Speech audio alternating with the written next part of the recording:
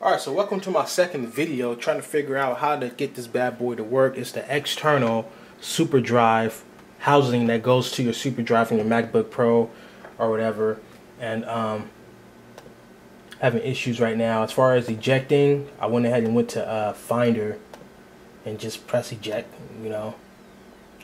but when I do that, the disc is keep hitting this bottom plastic part. You can see the plastic part on this bottom part like coming out as the disc is trying to eject. So what I'm gonna do, I'm gonna go ahead and stop the video and see if I can figure out why it's hitting that and let you guys know my conclusion. So what I'm gonna do is take some paper, like some lined paper, and I'm gonna go ahead and try and rig this bad boy up like I'm good at. I'm good at rigging some stuff up.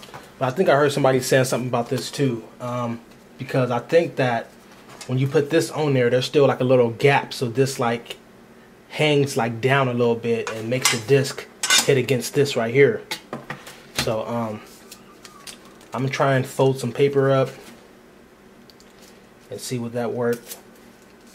Fold it up one more time,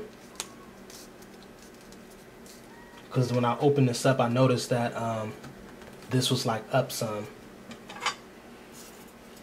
So I'm gonna see if this is gonna work right here.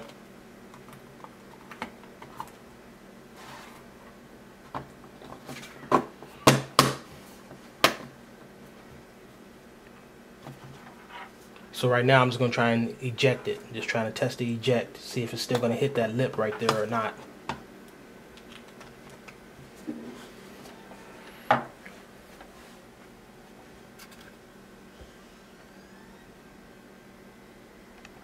Okay.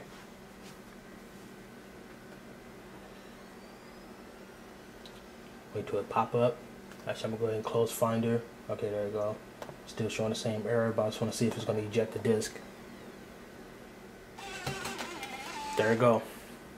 So if you're buying this, make sure that you put some rolled up paper right in the front, then put the bottom piece on, and then there you go. So it won't keep hitting that lip at the bottom. So I have Slither in.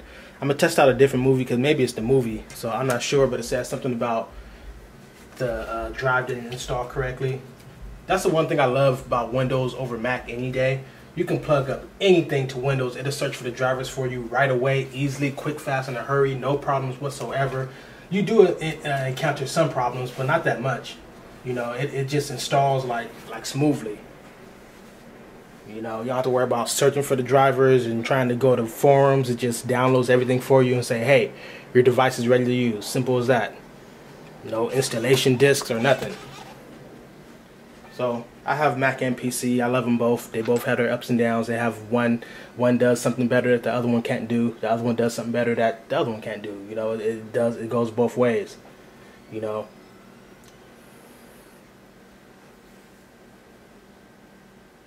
So still saying the same error. A valid DVD drive cannot be found. I don't know, so I'm gonna go ahead and end this video off. At least I help somebody out a little bit by showing a piece of paper thing that you got to put inside there. I just want to let you guys, just in case you guys are struggling like I am trying to get this thing to work, just trying to show you guys some solutions I came up with. So make sure you put that piece of paper inside there, fold it up a few times, pop it inside there, pop the thing together. Don't need no screws. That's simple. As far as this stuff, if you got past this stage, let me know. Leave me a comment down below. I really would appreciate it. Other than that, it's been your boy M. Lee, the Hobby Collector. Thanks for watching. I'm out. Peace.